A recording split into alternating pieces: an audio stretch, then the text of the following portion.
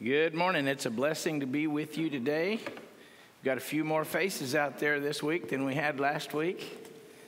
Glad the sunshine is out a little bit and some of the snow is gone.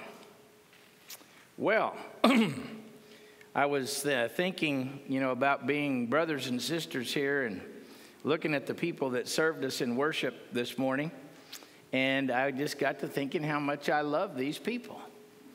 I don't think Andy and Jason get near enough recognition, because Andy, he just serves people all the time, and he's kind and he's good, and he's part of the beating heart of this congregation, and I've irritated him for years, but I love him so much, and I hope he loves me back. And Jason, a lot of people don't realize what a solid, good Christian, strong man and leading our kids, a good husband and father. This is a good man, and I love him dearly. These are good men, and all the others that led us here. Skabinski, he's my buddy, not just on Facebook, but in real life. And Kenny, these are good people. All right, so we're God's family. We are a family. And we've talked in the last couple weeks about our good Father in this family, our Father God. We've talked about our wonderful older brother, Jesus Christ, and now we're down to the rest of us, all us children. What are we going to do with each other, us brothers and sisters? Y'all ever seen Diary of a Wimpy Kid? Have y'all watched that Wimpy Kid or not? You have? Okay. Well, you haven't watched Diary of a Wimpy Kid, Panisi? He hadn't. No, I'm shocked. Anyway, you've got your Greg, he's the kid.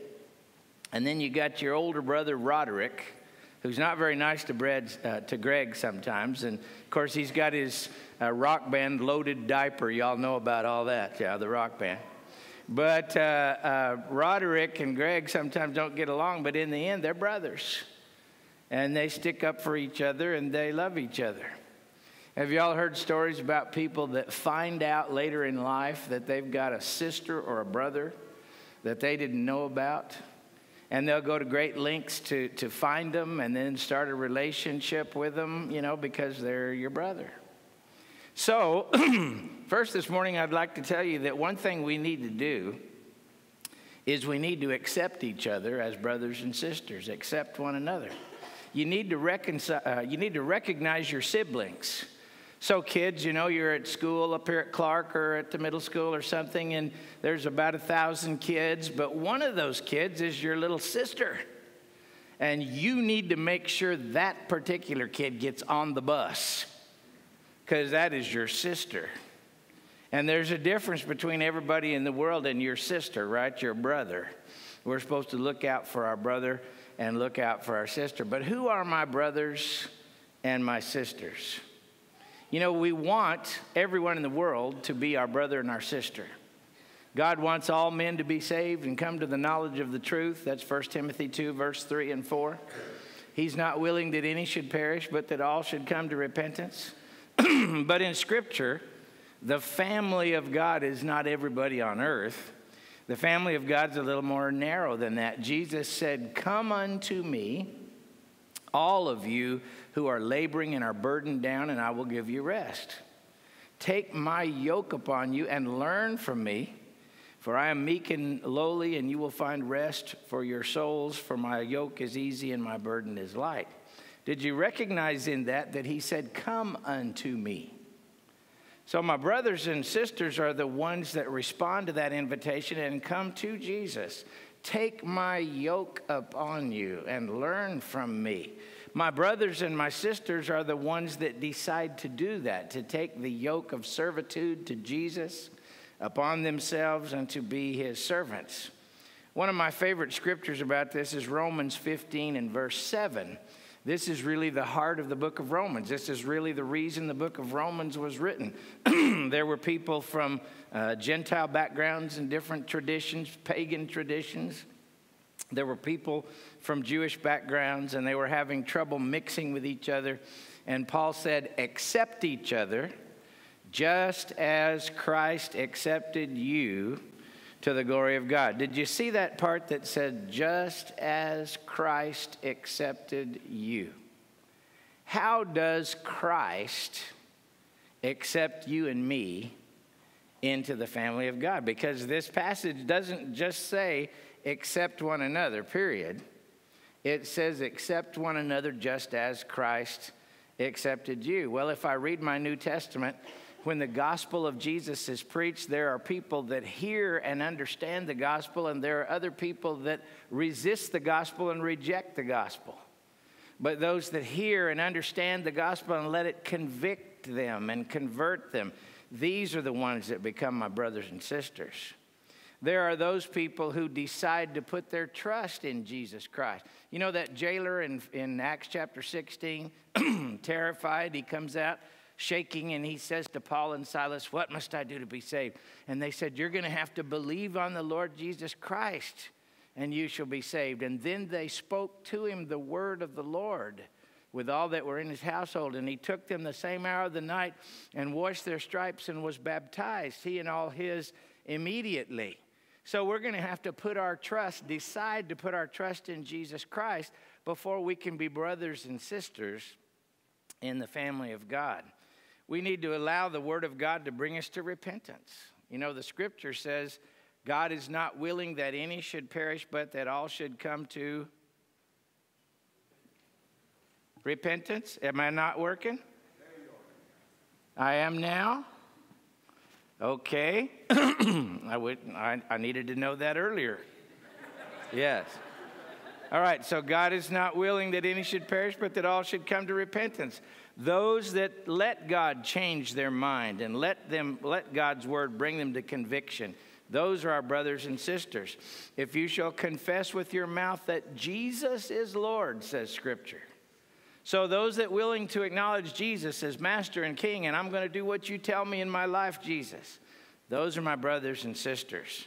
And of course, Paul wrote in Galatians 3, verse 26, we are all sons of God through faith in Christ Jesus. For as many of you as were baptized into Jesus Christ did put on Christ. So you are no longer Jew or Greek, slave or free, male or female, but you are all one in Christ Jesus. Do you believe that in order to be somebody's child, you have to be born? Do you realize that? Were you Kesters born into a family? I'm thinking you probably were. Okay? So you have to be born.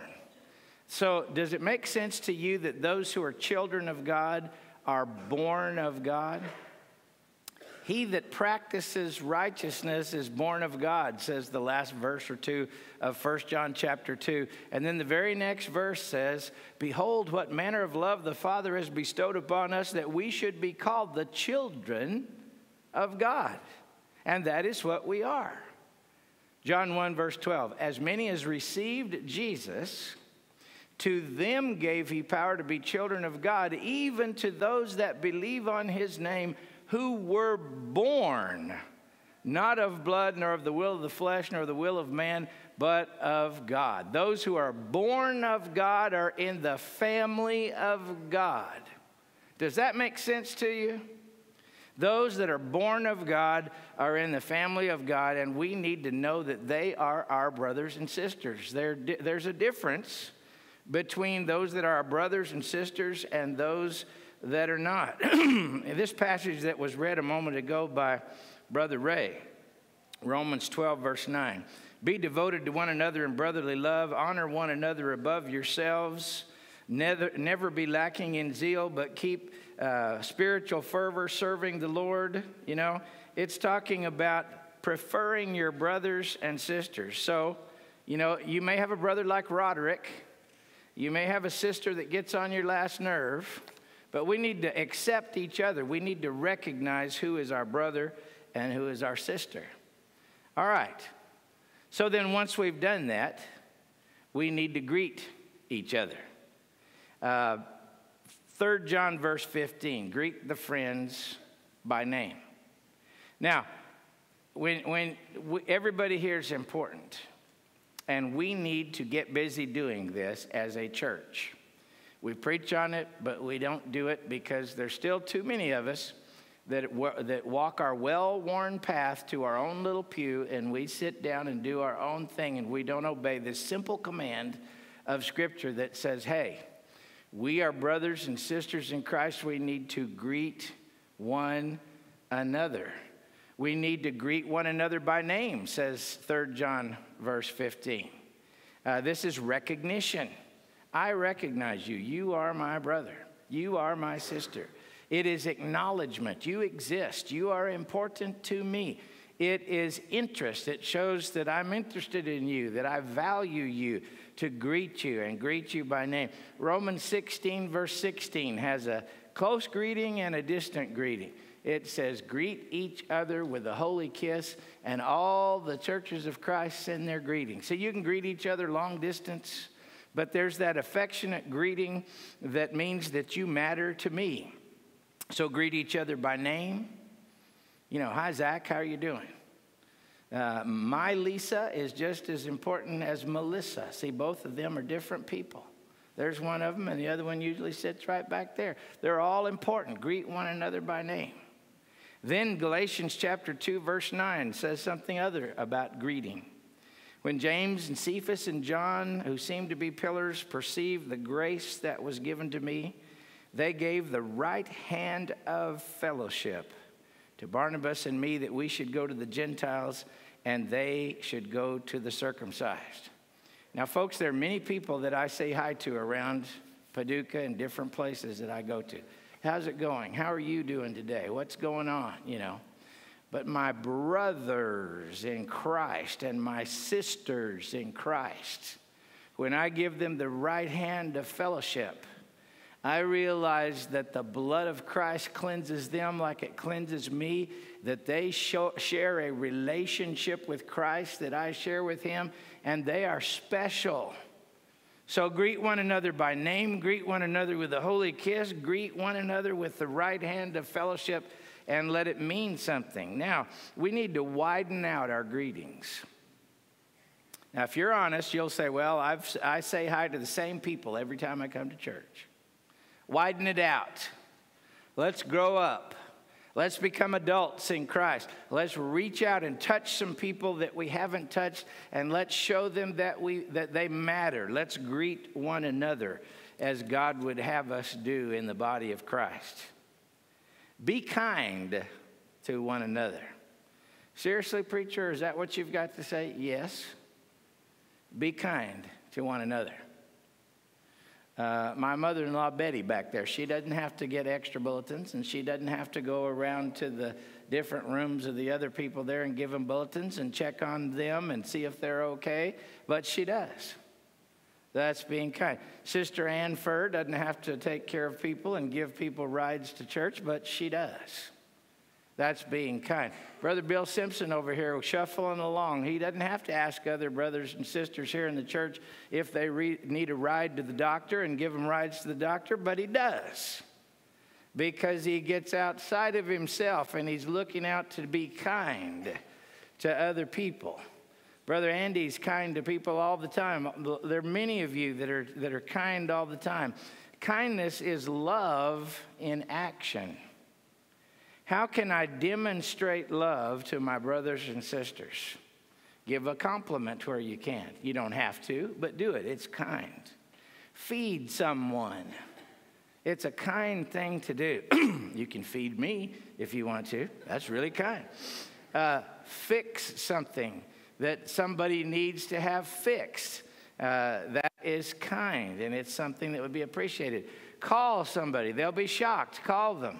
And say, hello, this is me, Vicky, and well, what are you calling me for? Well, I'm just calling to check on you and see if you're okay, and that's a kind thing. And it means that they matter. Send a note to somebody, and they open it up, and they say, whoa, I got a note from somebody, and it's encouraging. Sit down with somebody and just talk to them. Listen to them. You don't have to, but it's a kind thing to do. In Romans 12:10, it says, be kindly affectioned one to another with brotherly love, in honor, preferring one another. Now, this word, kindly affectioned, is a weird word in the original language. It's got the word brotherly love in it, But it's also got this other word, storge, which means the kind of love that's supposed to be in a family. I see Mark and Lori and those boys up there, they're a family, and they love each other as a family. That's obvious. And you're supposed to have that storge, that familial love in a family. Did you know in Romans 1:31, where it's listing all the godless attributes of Gentile society, one of those is without natural affection. That is this word storge, which means they don't have any love in the family. The mothers and dads don't care about each other, and they don't care about their kids, and the kids don't care about each other, and they don't care about their mothers and their fathers. That's this word. And that is the word we have in Romans 12 and verse 10 that says we're supposed to care about each other like a family cares about each other. Godless society doesn't care about each other. Mothers don't care about children. Children don't care about mothers. Children don't care about each other. But we're supposed to in the family of God and be kind to one another. Ephesians 4 verse 32, be ye kind to one another, tenderhearted, forgiving one another, just as God in Christ forgave you. Do you realize that forgiving is part of being a family? You know, imagine how many times that April has had to forgive Craig. I can't even think about that, you know. Imagine how many times that Leslie has had to forgive Jason. That boggles my mind right there. Say, that's got to be infinitesimal. But if you're going to stay together in a family, we have to forgive each other, right? And forgiving is an act of grace. It is an act of kindness. It is an act of generosity. And we need to forgive each other in our church family as well. Does anyone here bear a grudge against somebody in the church family that prevents you from being kind to that person? The Bible says you should leave your offering there at the altar and go reconcile with that brother and sister and then offer your gift. Make it right. We've got to be kind to each other. Widen your circle of kindness. Look for something kind to do this week. It just takes effort to be kind, doesn't it? It takes effort. Did you know that kindness does not come naturally to us? We don't just be kind like falling off a log. We have to give it some thought and kind of plan it and decide that we're going to do it and then overtly do something that's kind. Here's the opposite of doing kindness. Just ignore each other, church. That's the opposite of being kind. Just don't think about each other or consider each other. Just put each other out of your mind. That's the opposite of being kind. Just pass by each other and don't say or do anything to each other. That's the opposite of being kind. Don't think about each other at all. See, that's what the devil's trying to tell us. But God says to the family, be kind. Build one another up and encourage one another. In 1 Thessalonians 5, verse 11, the Bible says, therefore, encourage one another and build one another up just as you are doing. Now, in the church, when it comes to relationships and how we relate to each other, we are in the construction business, not in the destruction business. We want to build people up. We want to construct them and build them up spiritually. We do not want to destroy them spiritually. Paul was an apostle of Christ with all the authority of Jesus behind him. And he said in 2 Corinthians 13:10, God gave me this authority for building you up and not for tearing you down. The news tears us down every day. You just want to turn it on. Health issues tear us down. Bad attitudes from people sometimes tear us down. Issues with our kids or our spouse or people that we work with that are difficult or whatever, those tear us down.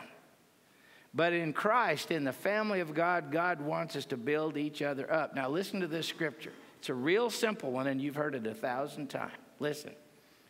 Wherefore, let us consider each other how we may provoke one another to love and good deeds, not forsaking the assembling of ourselves together as the manner of some is, but encouraging one another, and so much the more as you see the day approaching. Notice how the whole rationale behind that. It doesn't say, church, if you don't come to every service every time, you're going to hell. That's not what it says. What it says is, think about each other, that you may provoke unto love and good deeds.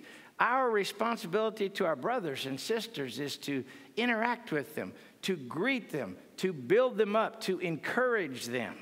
And one of the reasons why our small groups are so important is because in this society of ours, it is so hard the way life is structured for us to have time together and to be together and to interact with each other and to really have time to help each other and build each other up, that these small groups we have are a format for being together and talking together and praying together and really having an opportunity to build one another up. So whether it's a ladies' class or a seniors group or a singles group or whatever it might be, we need these small group opportunities to build one another up. And we need to get together more often than just here at church on a Sunday. Hebrews 3 verse 13, encourage one another daily, as long as it is called today, so that none of you may be hardened by sin's deceitfulness.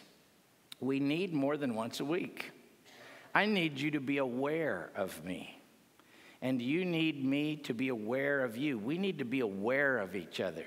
I need accountability to somebody, and you do too. We need people looking out for us. I need to feel goodwill from you, and you need to feel goodwill from me. We need to give goodwill. This is why it's important. Now, what happens, God forbid, in the family when somebody really gets in trouble? Well, Galatians 6 verse 1 says, brothers, if a man is overtaken in a fault, you who are spiritual, restore such a one in a spirit of gentleness. So restore one another in a spirit of gentleness. Go to that next slide if you would. Okay, that's it right there. So restore such a one. Now, what does that mean? If we're really looking out for each other, if we're really checking on each other, which if we stop and think and let that gel a minute, we're not nearly enough, are we? We're not checking on each other nearly enough. We're trying to do a better job on it. But if we're really doing that, then if somebody's in trouble, if somebody's not here, if things are not going well with somebody, we're going to figure that out and we're going to know that. Then what do? Well, we wrap our arms around that person and we do whatever we can to show that person our love and to go and restore them. We want people to go to heaven. We want to take everybody in this room and many others with us to heaven. And the only way that's going to happen is if we care for each other and we look out for one another. So, Galatians 6, 1 and 2 says clearly, if anyone is caught in a transgression, you who are spiritual should restore him in a spirit of gentleness. Keep watch on yourself, lest you too be tempted, and bear one another's burdens, and so fulfill the law of Christ. We are a family. And see, we have it as our motto for this year, but it's really true in Christ, and we need to act like a family, and we need to love each other as brothers and sisters in Christ. Let's go to that last slide. Brothers and sisters, what do we do with each other? Well, we accept each other as brothers and sisters. That's my brother. You know, he may be a little rough around the edges, and he may irritate me once in a while, but that's my brother. And I'm going to accept him as my brother. We greet each other. We call each other by name. We give each other a hug. We give each other the right hand of fellowship. We thank God for each other as we take the Lord's Supper together. We greet each other. We reach out and we're kind to each other. We work at being kind to each other. We encourage each other because we need it, don't we? How many need encouragement? Raise up your paws. Man, I need it and you do too. We encourage one another. And when we need it, we restore one another. So brothers and sisters, this is not rocket science today. This is simple. But this year, and as we move forward together, let's love and take care of each other because we are a family. Next week, we're going to talk about family traditions.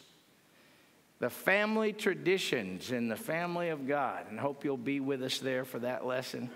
If we can help you today, we want to do that. If we can pray for you, if you need to obey the gospel, please come as we stand together.